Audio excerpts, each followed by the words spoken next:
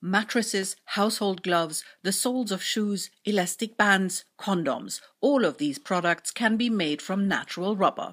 Where does it come from, and under which conditions is it being produced and processed? We at the Fair Rubber Association want to bring transparency to the production process, and we want to contribute to an improvement of the living and working conditions of rubber plantation workers and small farmers.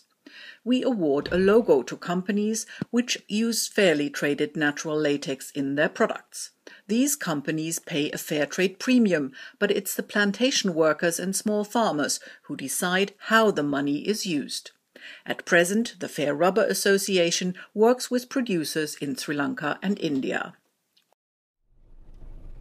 We visit these plantations and processing plants on a regular basis. This time, Martin Kunz, the Executive Secretary of the Fair Rubber Association, travels with board member Oliver Gothe. They took a camera with them.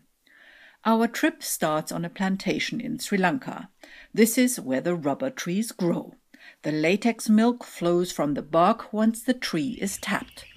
Whether on a plantation or in a small holding, rubber trees look alike. And tappers in New Ambadi, our partner plantation in the southern Indian state of Tamil Nadu, work in the same way as their Sri Lankan colleagues. Work starts early on the plantations. Latex milk only flows when it's still cool outside. The tappers use a special knife to carefully cut off a very thin layer of bark, just enough for the latex milk to start flowing. 20 to 30 grams of latex a day collect in the small bowl that is attached to each tree. Later in the morning, the tappers bring the latex milk to the collection points. The milk is weighed and its rubber content measured. The addition of a small amount of formic acid results in the coagulation of the latex, just like milk into which you've poured some lemon juice. To get out the excess water of what looks like latex yogurt, the mass is squeezed again and again through a series of machines similar to mangle presses. The result is a thin latex sheet. Small farmers dry and smoke these mats to preserve them. Not only small farmers produce rubber this way. Processing plants work in a similar fashion. Here we are in the rubber factory on the plantation Horana in western Sri Lanka. Here too, latex milk is collected, made to coagulate, and then pressed to squeeze out the excess water. Again and again, the thin latex sheets are pressed together and cleaned.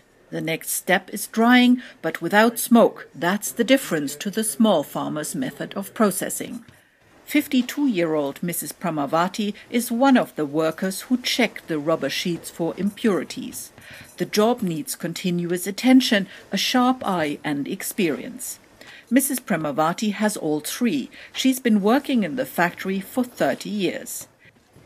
Mrs. Pramavati enjoys the responsibility of working in quality control. There are around 200,000 rubber trees in New Ambadi, a plantation in the southern Indian state of Tamil Nadu. 160 people work in the field and in the factory. Here, high-quality latex is being produced. Mattress and condom manufacturers are among the customers. Finally, we see rubber as we know it. At the beginning of our journey, it dripped out of the bark. It was dried, pressed and refined, and now it can be made into things like rubber boots, like here in a factory in Sri Lanka.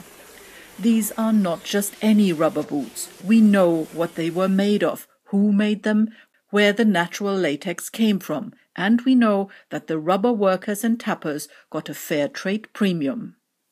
Fair Rubber, make the world a better place. www.fairrubber.org